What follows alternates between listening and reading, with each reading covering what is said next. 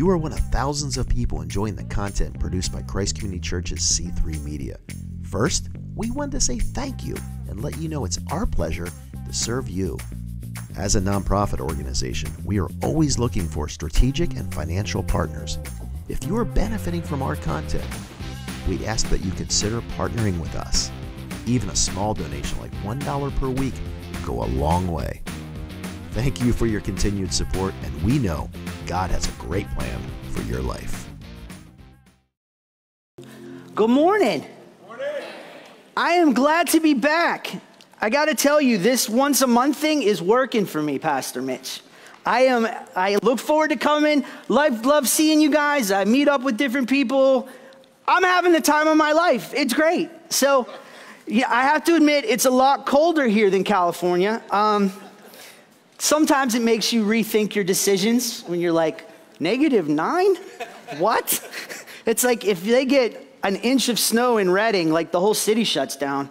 And here we're sporting -9 and 6 inches of snow, whatever. It's good to be here, snow and all.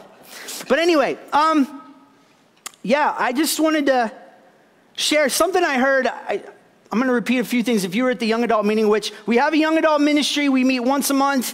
I think the next time we're going to meet is probably February 25th. If you're out of high school and under 35, please come. I think we're building a really great community. Seems like God is doing some really cool things. But I shared with them, actually, I didn't share with them. I shared with a different group. Back that up. But still come to the young adult ministry if you can. Anyway, I was listening to a worship leader. And you know, worship leaders, they say things and it's good, but this guy, he just made this super simple statement and it just struck me. He said, lean into the gospel as you're worshiping. Lean in. And I'm sure I've heard that statement before. It's not a new earth-shaking statement, but I thought about Peter getting out of the boat. And there was a point when he had to shift his weight from the boat that was holding him onto something where he had no control, where it was only God that could support his weight on the water. There was a shift, 1 second, where he finally was like, okay. It reminds me, I don't know if you've ever been to Rock Run, which is north of like Liberty, Williamsport area, but I was with Josh Rios and some friends, and we were gonna jump into this creek. Very big, very deep, it's safe, but I don't like heights. And so I'm like, I can do this. Then my friends would jump, and I'm like, I can do this. I know I can do it. And then more people would jump, and I'd be like, I can't do this. And then I would sit there, and I remember it was in my mind, I'm like, all you gotta do is shift your weight. Just shift your weight, Jim, shift it. Finally, I'm like, duh. And it was in that 1 second where my weight went from where I was in control until I wasn't in control, and it worked, and I lived, and it was great, and I could say, I did it. I think faith is like that. There's this thing where there's a release where when we're in control and what we perceive, even if it's not necessarily good, it's still like, I am in control of what's going on, but faith says, throw your weight and let God catch you. And so what I want you to do is I want you to close your eyes and I want you to think about leaning into the gospel for your heart this morning. And it does require a shift of weight, a shift of who's in control. Is the gospel enough to call you righteous, where you can approach God with confidence? Is the gospel enough to say that you're blessed, and that guy said a minute ago, he is a good father who will take care of you? When things don't look that way, we have that decision to make. Will I cast myself onto the waters and let him hold me? Or will I hold back and try to figure this out myself? It's a lot more stressful when you have to figure it out. After you get over the initial jump, I think it was Charles Spurgeon that said the promises of God are like a couch that holds you up. You cast yourself upon it and rest. It's a much better way of living, But there is a shift. Is this making sense? Please tell me I'm making sense. Make me feel better about myself. All right. So as we go into this service, I want you to mentally and spiritually think about yourself, casting yourself upon the goodness of God. Casting yourself upon the fact that he has so much more for you than you could possibly understand. He has so much more for you than you've ever perceived or has ever entered into your heart. It says he does above and beyond what we could ask, think, or imagine. What if we took that scripture as truth and we started living like that? And we adopted a mentality of above and beyond what I could ask, think, or imagine. A victorious mindset, a hopeful mindset, an encouragement mindset. You know, it says the kingdom of God is righteousness, peace, and joy in the Holy Spirit. If you adopt that, you're going to start living in righteousness, peace, and joy. The kingdom is going to start taking over because you are leaning into what Jesus has done, and your faith says, I believe it, and it's enough. Hallelujah. It's enough. He's enough. The cross was enough. The resurrection was enough for me to get above and beyond whatever I can ask, think, or imagine. And so, in studying for today, I really feel this prophetic prompting to tell you that there's more than what you see. What you are perceiving is not the end of the story, and it is not the limits of your life or your hope. And I think that as we get into living out of more than what we can perceive, it creates momentum and it creates a greater weight to our lives, if you will. And I'll explain it. I did share on Friday, I know for a fact, I shared the quote, and I cannot get this quote out of my mind. It said, sit at a table with warriors because the conversation's different. And I see two aspects of that. And one is, I think the more obvious one, sitting with people who are warriors, people who are further ahead than you, people who are better at things than you, people who when you sit with them, you feel stretched and you feel inspired and you feel encouraged. I have multiple friends like this. Just in a normal conversation, I get off the phone and I'm like, oh, I just want to run through a wall.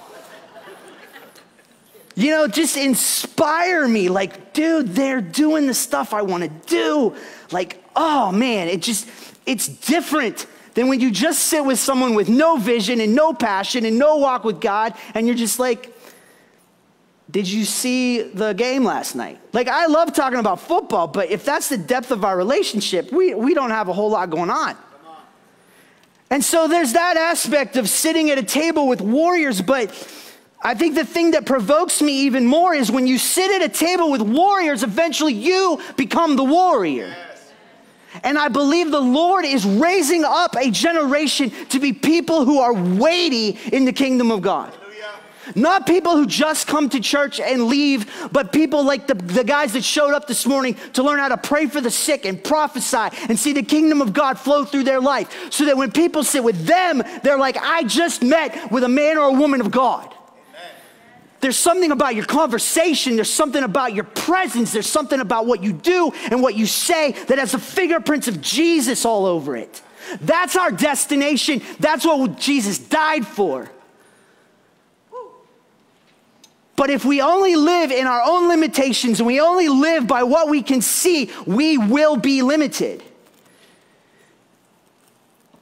And I think about all these different people in the Bible who Jesus or God in the Old Testament pulled out of, you think, normal situations and set them up for greatness.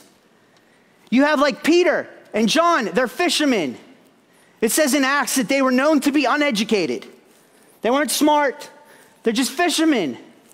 Normal people doing their job.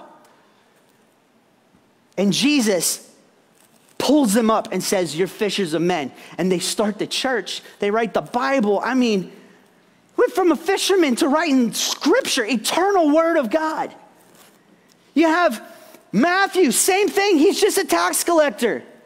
Normal day, doing his job. Actually hated by most people because his job was so terrible. And Jesus is like, come and follow me. Writes eternal scripture. You have Joseph. He's got all these promises on his life.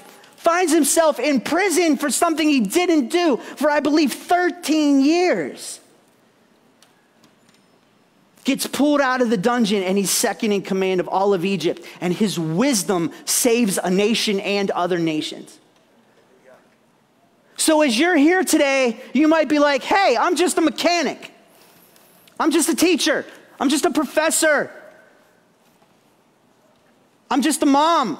I'm just normal. Right, exactly. You're primed for greatness. You're primed because the great one lives inside of you. Yes.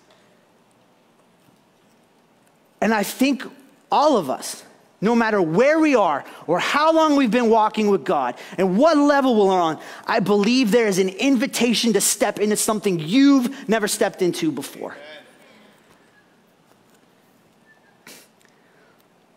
Don't settle for your current experience as the limit of your life. Don't look around and go, well, I guess this is it. This is everything. Even if it's good. You're like, hey, I got a family. I got a nice house. My dog's nice. I got a nice car. Like, hey, great. That's not the epitome of what God has for you.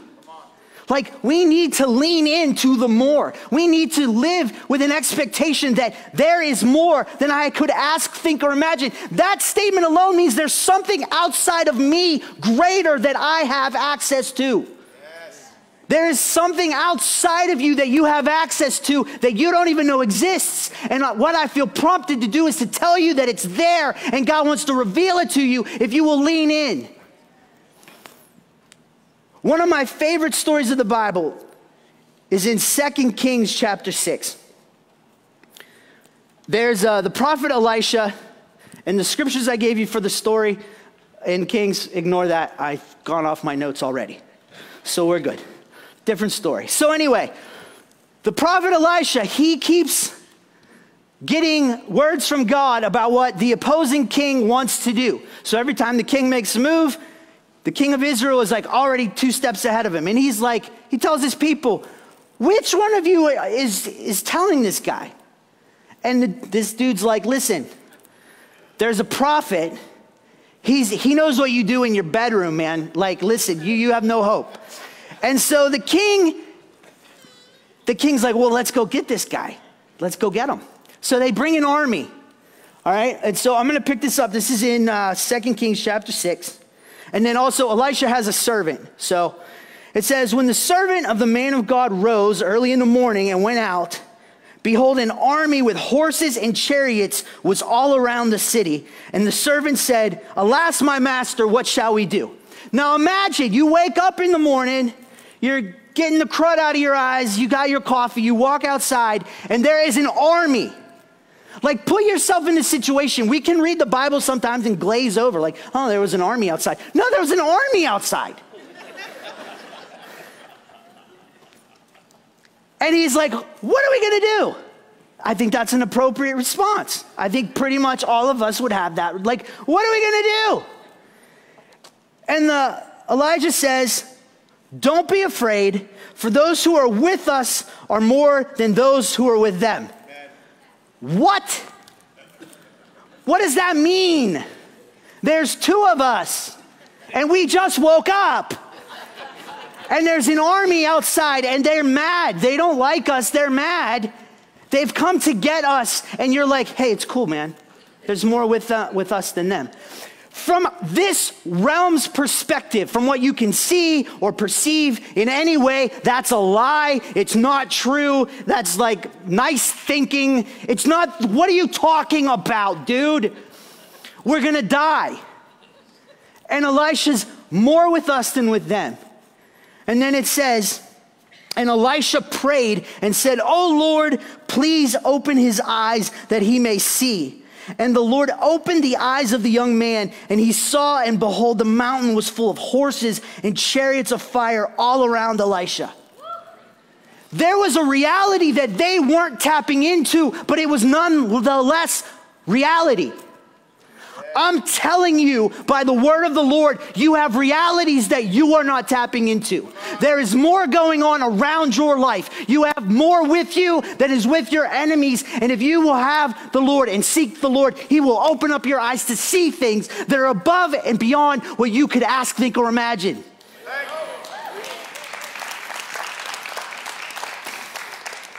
That requires a drink. So if that's truth, how can we settle for what we can only perceive? We are selling ourselves so short. And I feel that there is an invitation from God to lean into more. There's more for you.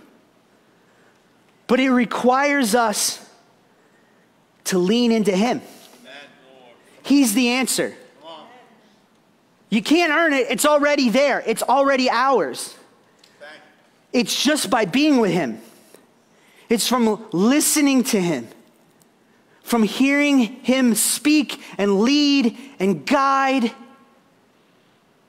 that all of a sudden our eyes are open and we're like, oh, we're going to win. That's awesome. It's amazing. Two guys looked at the exact same situation, and one saw an army and one saw, we're dead. That's good. Come on. How many times do we look at a situation and go, we're dead, when really you have a whole army around you that we never tap into? I pray that something is stirring on the inside of you. There's more to this world than what we can see. And I think very often the church loses the spiritual sense of the church. We live in the natural. What can we do? What can we see? What can I think up? When there's a whole spiritual world going on around us that we are smack dab in the middle of because we're in Christ and he's in us. Hallelujah. If we stop leaning on what we can see and start leaning on faith, we are going to see some stuff.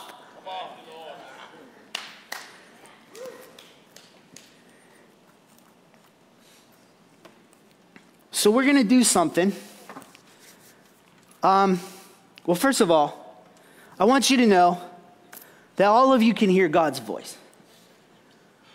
God speaks. It's part of his nature. And those of us who are Christians who have given our lives to Jesus, he says, my sheep know my voice. He said it.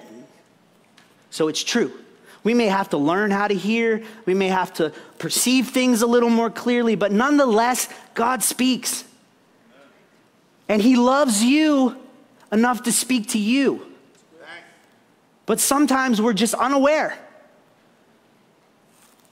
So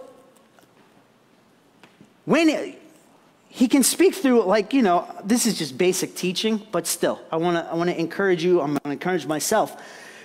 God speaks through so many ways. He speaks through scripture. Did you ever read a Bible verse that you've read 1,000 times and all of a sudden you're like, oh my gosh, like that is for me right now, that it just takes on a whole new meaning. That's God speaking to you. It doesn't have to be this booming audible voice. Sometimes he does do that. I've had a couple times where I've heard something on the inside. I've never heard an outside audible voice, but on the inside it was like this. And I'm like, and then I did it and it worked. I'm like, hey, that's amazing. He speaks through people. Like I said, I have friends. I have a buddy. We were on the phone the other day, and I got off the phone, and God had spoken to me so much just through a conversation. He wasn't prophesying to me. He wasn't speaking to me. He was just telling me about his life and what God's doing, and I felt the Lord speaking on this, and I'm like, oh, God, you're speaking. And that dude still doesn't know. I'm going to have to tell him on Monday. Like, hey, I mentioned you in my sermon. I mean, he can speak. You know, you listen to a sermon, hopefully sometimes my sermons, you hear something and you're like, that's the Lord for me. You know, that's why I love even just when you're clicking, if I'll catch like 3 minutes of a sermon from somebody, just hoping there'll be some little nugget where I'm like, it's exactly what I needed. Believe it or not, I get fed sometimes on Facebook. People say things, like the quote about the Warriors, that was on Facebook. I'm like, shoot, God's speaking to me through Facebook. get off Facebook for the most part, but sometimes there's some glory on it, whatever. Anyway, I'm telling you, God's speaking to you. And God speaking to you gives you insight into what you can't see. It says in Ephesians that we are saved by grace through faith, right? And one of the first things I learned several years ago was, think about it. We're saved by grace, meaning Jesus died for us, he resurrected, he offers us forgiveness and new life by grace, right? It's unearned, but it's through faith. The way you take a hold of this salvation is by faith. And the thing is, you can't see salvation. It's invisible. It's not perceivable from my eyes, ears, or anything else. But faith says, hey, look, Jim, there's something with your name on it called salvation. And through faith, I go, I'll take that, and I pull it into this realm. I think that goes well beyond salvation. I think that goes to healing and breakthrough, because you're like, Jesus, you paid for my healing, even though my body's jacked up, but by faith, I'm going to grab that thing and pull it in, and I'm going to see it. So I'm praying that you see by faith, through the power of the Holy Spirit, that there are things for you that you can't see, but they're paid for by Jesus. They've got your name on it. They've got a bow on it, and he's waiting. Yes. Where his intention is for you to get it. And so as we get in the Word and we listen to the Word and we get around people that build our faith begins to see what is there, and we begin to take a hold of it and pull it in. Does this make sense? Please tell me this makes sense. Good. So, I felt like the way we were going to end today was to actually do a little bit of prophecy, because I think God wants to highlight a few people and speak into what's invisible that they're not seeing, and then encourage the rest of you to lean into that thing. Does that make sense? Okay, so before I do that, it says in 1 Corinthians, I believe chapter 12, that the prophetic strengthens, encourages, and comforts. So if you get a word from God that makes you feel like God hates you and your life is over, it's not a prophetic word. Amen. There you go, discernment 101. Okay, so that being said, I want to read this scripture in 1 Timothy chapter 1. I'm really off my notes. I'm sorry, word person. But it says in 1 Timothy chapter 1, this charge I entrust to you, Timothy, my child, in accordance with the prophecies previously made about you, that by them you may wage the good warfare, holding faith and a good conscience. By rejecting this, some have made shipwreck of their faith. We're actually supposed to take our prophetic words and fight with them. Because here's the thing. If stuff's invisible, you have an enemy to try to convince you that it's not really there, or you're not really qualified for it. And so when you have a word from the Lord, you can stand in the midst of everything telling you the opposite and go, God spoke this promise. You were talking about promises earlier. I have a promise from God. I don't care what it looks like. My perception is not my final reality or my limitation. There is more for me than is against me, and I'll stand until I see it come. So, Josh and Lexi are going to come up and help me. So come on up.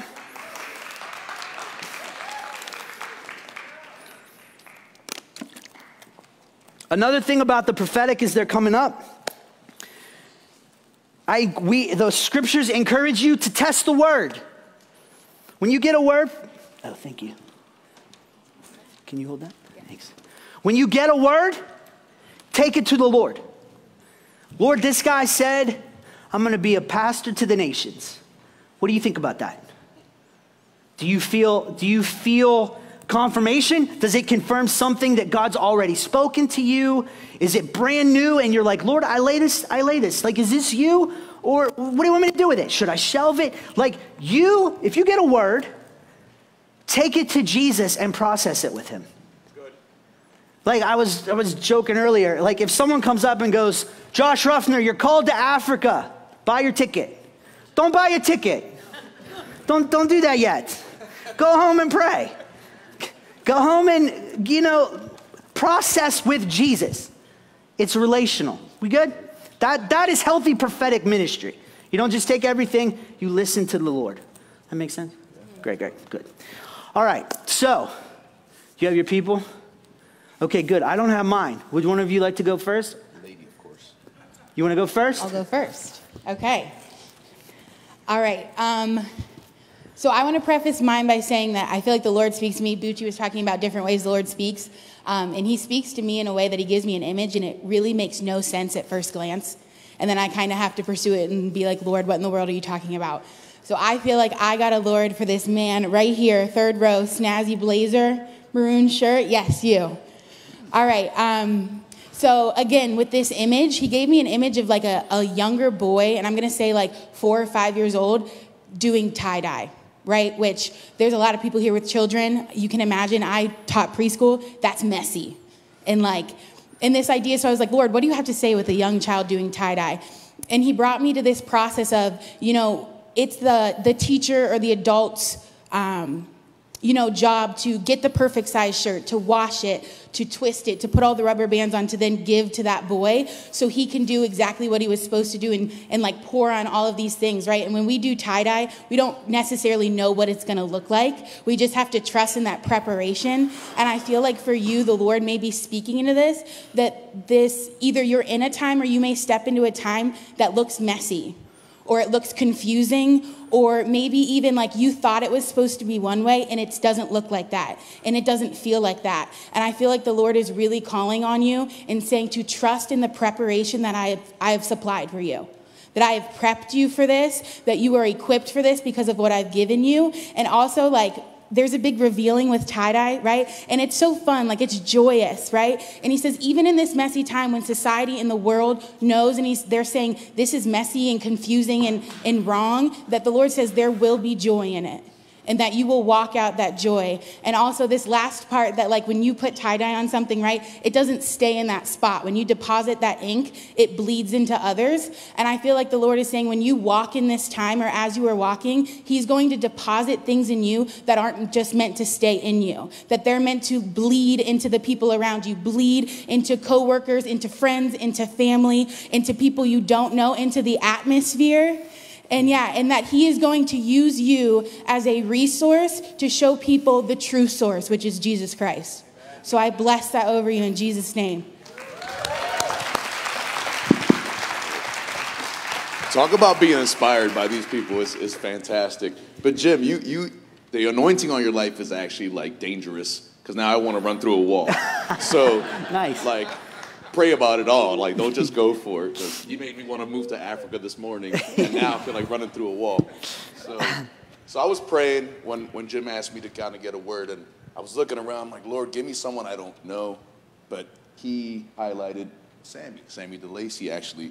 Because while we were singing in worship, man, I felt this sense of I want to just drop to my knees. That's how I feel like I'm being humbled, and I didn't. And then as I'm feeling that, she drops to her knees, and I just felt like, that's your girl. Because I feel like, where the word says, if you humble yourself and pray, the Lord will hear you and heal your land. And I know a little bit about your story, about your past, and I know you've had a lot of opposition being a woman trying to walk in the kingdom principles. And so I just felt like the Lord, this year, I prayed about my word, and he said, be empowered. You are empowered. And I felt like he wanted to impart that to you as a woman that's kind of trailblazing the way for other women to walk in this gift that we all have. Is not for men, it's not for women, and I'm sorry if you feel indifferently about that. Go to Jesus about that one. But I feel like he's empowering you to be a standard for women who are coming up in the church, for women who have a desire to pursue the Lord or to bring his kingdom down and be his hands and feet. It starts with people like yourself. And so I just bless you in the name of Jesus, that when opposition comes against you, that you would just reject that completely. Know who you are in him, know who he is in you, that you are more than empowered and more than capable. And just keep on blazing that trail, girl. You're a blessing. All right? Cool. All right. So, no joke, I thought, when I was praying earlier, I thought, if there's a woman wearing white in the middle section, that's the lady. And ma'am, you're wearing white right there. So, can you stand up? Would that be okay? Good. We just want to honor you. Yeah, so I feel, what's your name? Penny. Penny. Nice to meet you. I feel like there is such a purity on your life, Penny. And I feel that you're actually, do you have a backpack on or a purse or?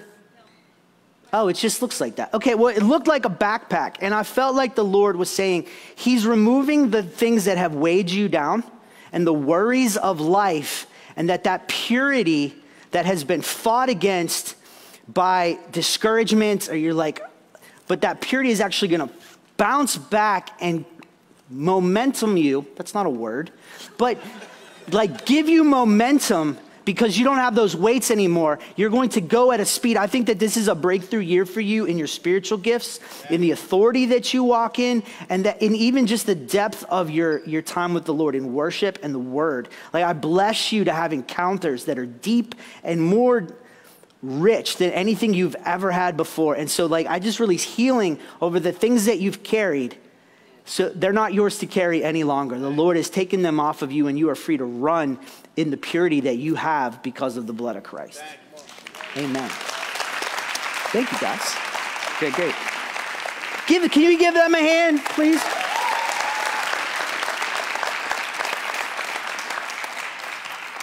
Okay, so one last thing and we're going to be done. Can you all stand up, please?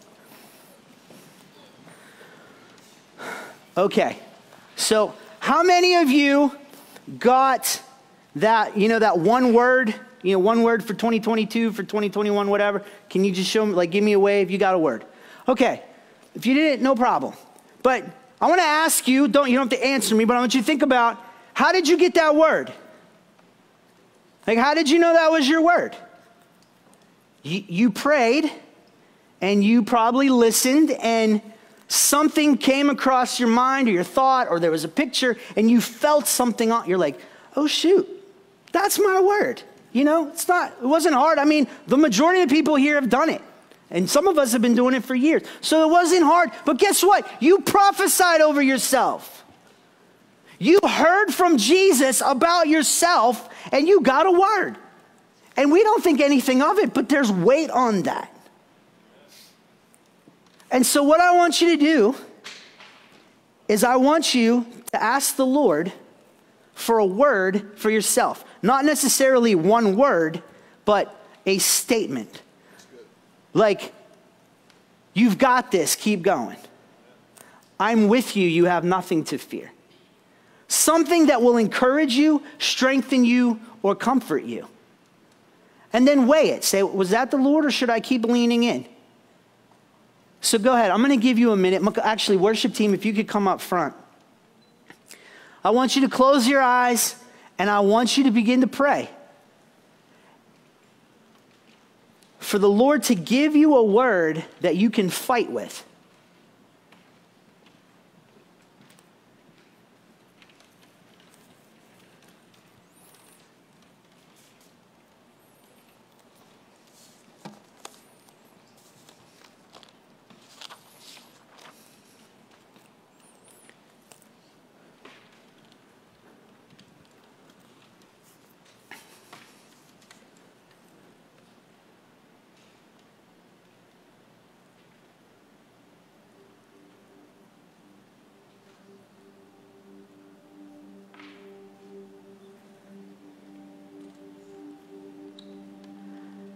And there's no rush, but as you get your word, I want you to begin to worship the Lord off of that word.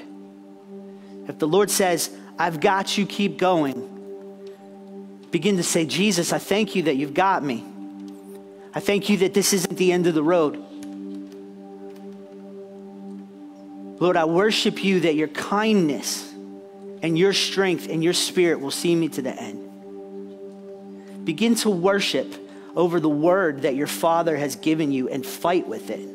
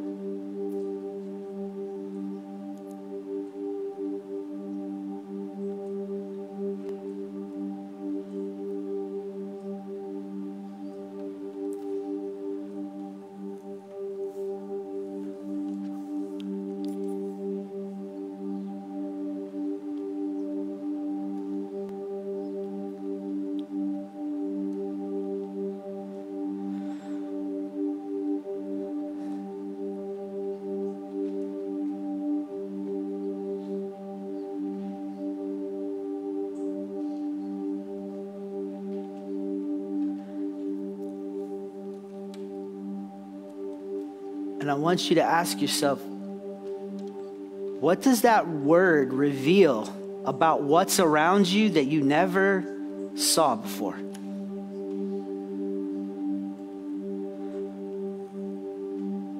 What does your word reveal about the army that's surrounding you that you never even knew was there?